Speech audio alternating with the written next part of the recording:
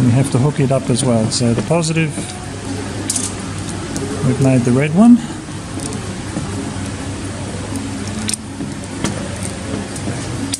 Now this terminal will also go to the battery to provide the main power for the motor. It must be much thicker than this stuff. This black wire is the motor solenoid. It turns the motor on and off. It goes in the little terminal under there.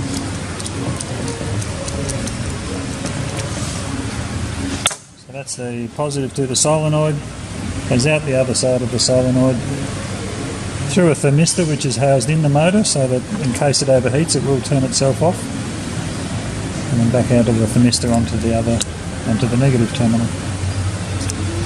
And that leaves the last two wires, which are the forward and reverse solenoids. So have to simply plug them in.